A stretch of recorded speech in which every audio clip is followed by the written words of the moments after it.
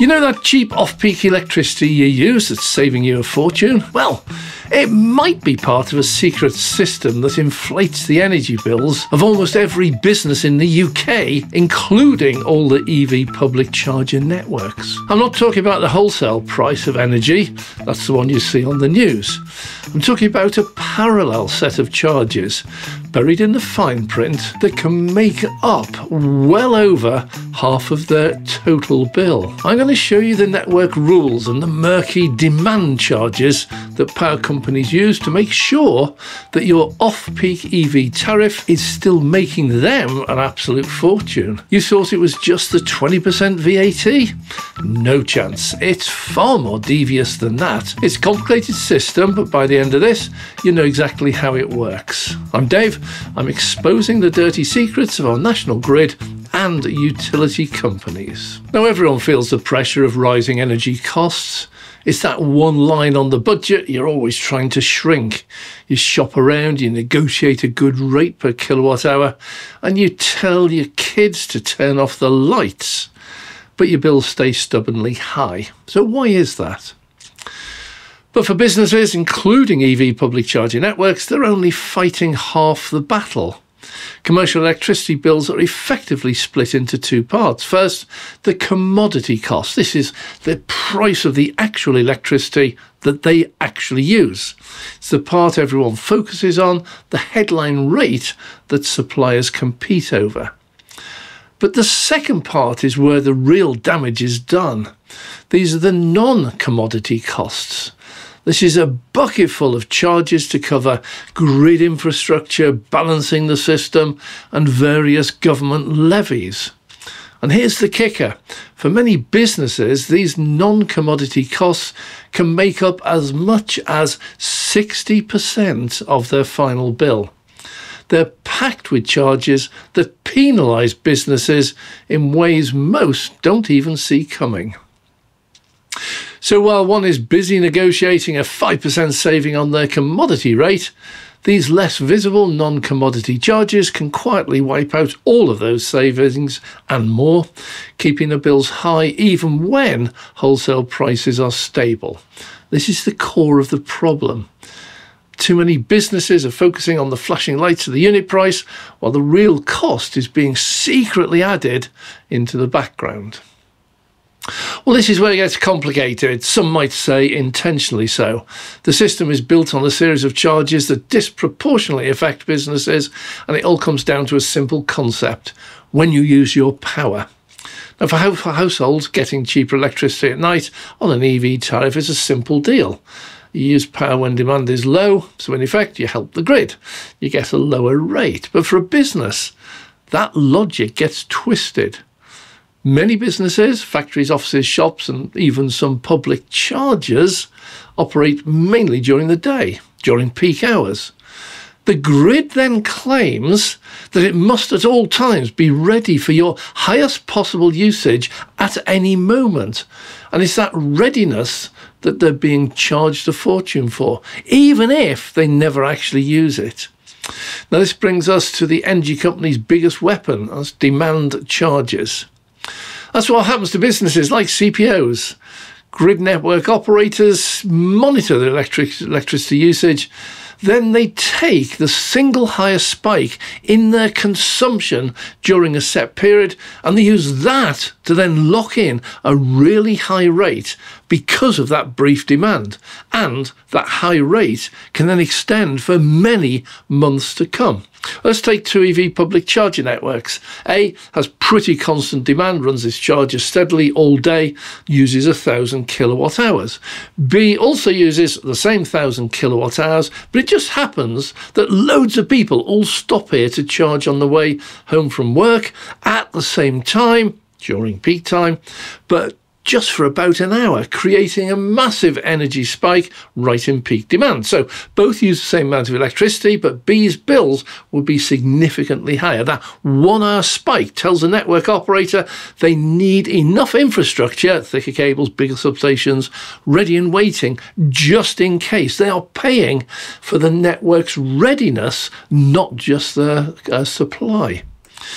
Charges have confusing official names, but the next two you need to know are DUOS and the TNUOS.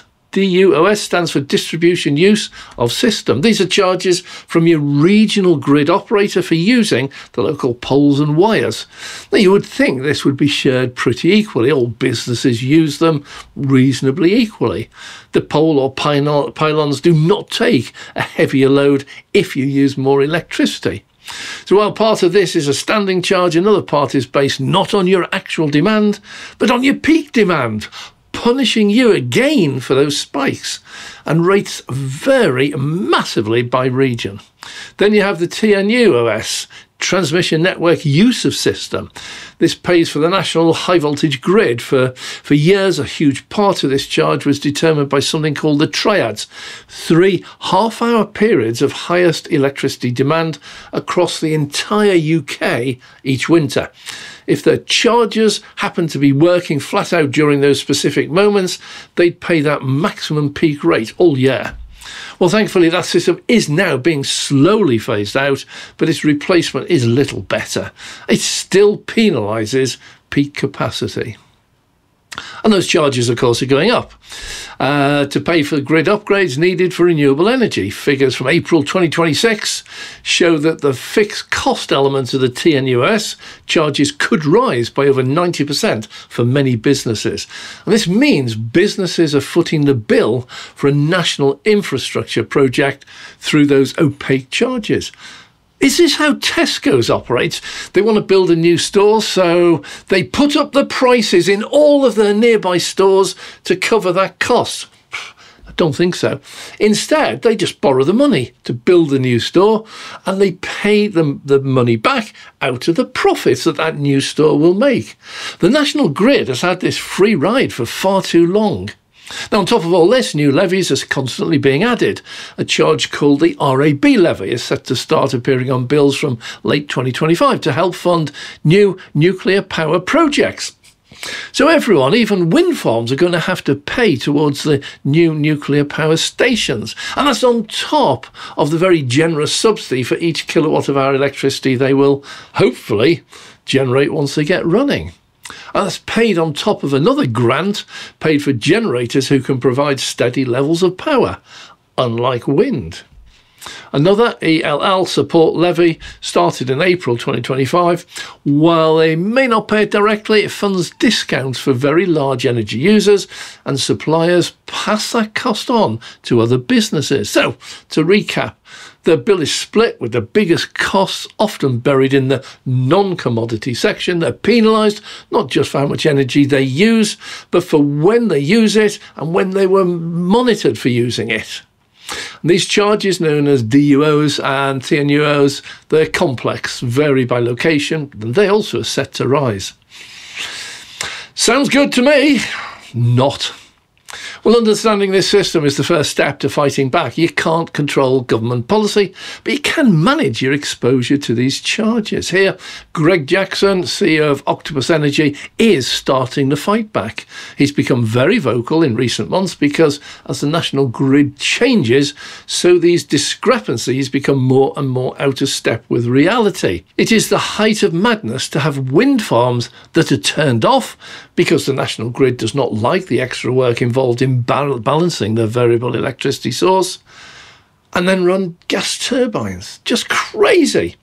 Especially because the wind-generated electricity is among the cheapest in the world, while the gas turbines they turn on in their place are running on gas that varies wildly depending on who is fighting whom this week, or how badly the OPEC sheikhs need more money. To me, it seems simple that the price of the wind has not changed over the last year.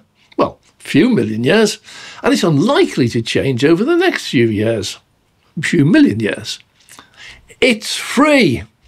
The way we generate, distribute and use electricity is changing dramatically, but far too many people are acting in the grid like the oil giants. Yeah, we just want to carry on exactly as we are. We've always done it. We've always made oodles of profit, and it costs us very little, and it costs us little effort. The way your business is charged for electricity is opaque and for many deeply frustrating. It's a system that can punish you for simply operating during normal business hours. But it's not a trap without an escape. The secret is to stop focusing only on the price per kilowatt hour. The real savings are found by getting to grips with your non-commodity costs, by auditing your bill, profiling your energy demand, shifting your usage, and investing in your own solutions. You can take back a significant amount of control. Now, it is complex, but with network changes and charges set to keep climbing, ignoring it is no longer an option. Your electricity bill isn't just a cost, it's a data point. Use it to understand the system, beat the power companies at their own game, and protect your bottom line. So whether you're a CPO, if you're on your own charges, or you're just a business user, you want to see exactly how much you could save by tackling these hidden charges, many consultancies offer a free bill analysis. It's the first step to uncovering what you're really paying for. So thanks very much for watching. I hope this has helped. I hope you've enjoyed it. I'm Dave.